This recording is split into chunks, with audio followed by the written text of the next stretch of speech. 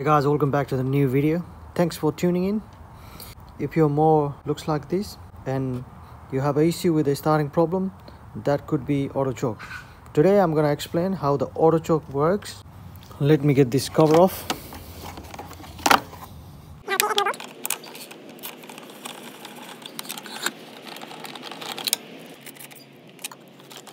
As you can see, this is thermostat mechanism, and I will explain you how it works. Usually located next to the muffler or attached to the muffler. So when in the rest position, has to be like this, has to be on the left.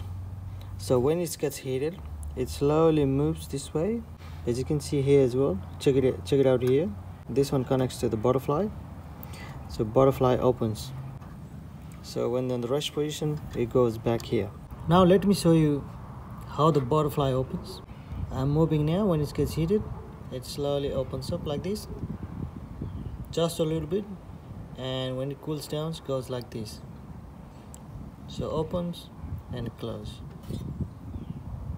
Let me show you how it works on this mower as well. This is more on the commercial grade mower. I have taken everything out.